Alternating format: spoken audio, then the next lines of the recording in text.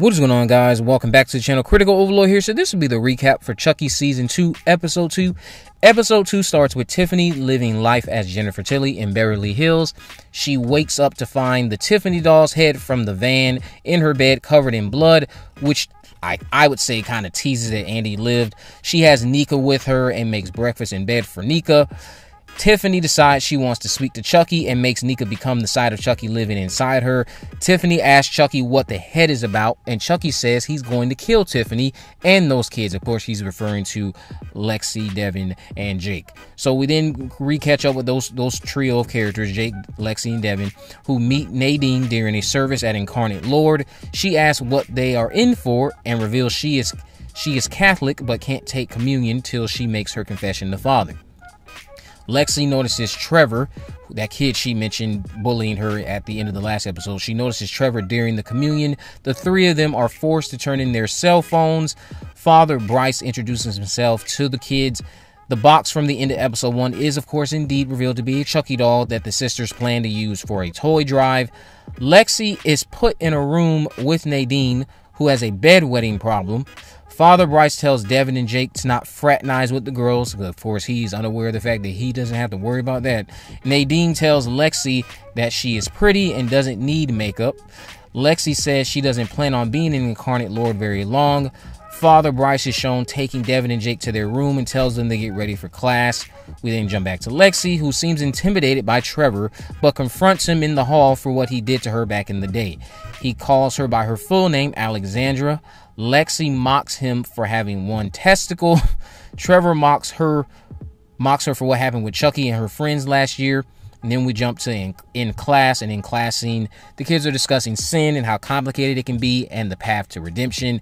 Jake asks if there are any unforgivable sins, but the sister jokes by saying she hopes not because she'd be in trouble. In another room with another nun named Sister Elizabeth, the Chucky doll falls off the table and Elizabeth picks it up. It falls again, so the nun decides to ignore it, but the doll is gone shortly after. Chucky jumps up on the desk and yells boo, causing her to have a heart attack. Chucky says, "Hi, I'm Chucky, wanna pray?" before snapping a picture of the nun's body.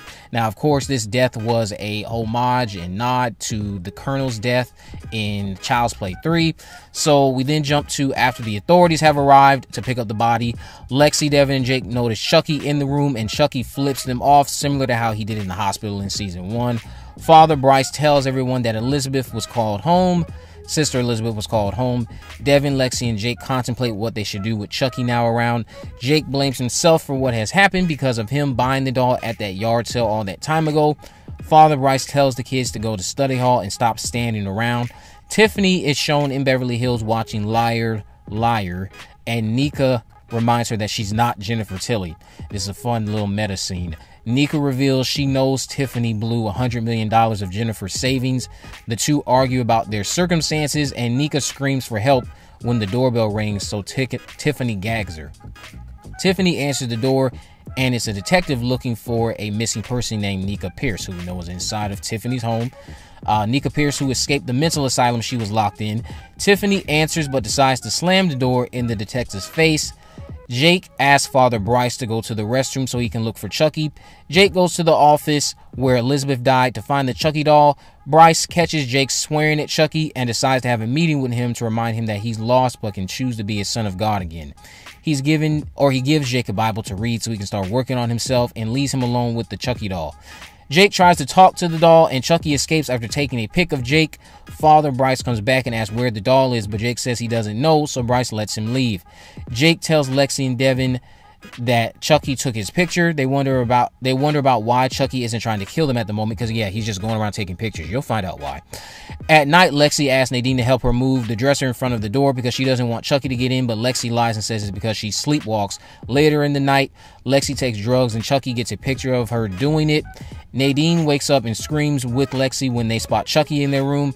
Chucky runs out of the room after they start screaming. The nuns and Father Bryce come in their room, and Lexy says she was scared of never seeing her old bathroom again, but it was just a code so Devon and Jake can go check the bathroom for Chucky. Jake kicks in the stalls and doesn't see Chucky, but he jumps on top of Jake from behind and tries to kill him. Devon ends up stopping Chucky. Devon asks Chucky why he's doing this, and Chucky says he won't tell them before spitting on him. The next day, they show Lexy that they tied him up. They realize that this Chucky doll is collecting information for someone, which explains why he only takes pics and doesn't kill him. Tiffany takes Nica to a room and gags her while she answers the door, but it's the detective again who says things aren't adding up.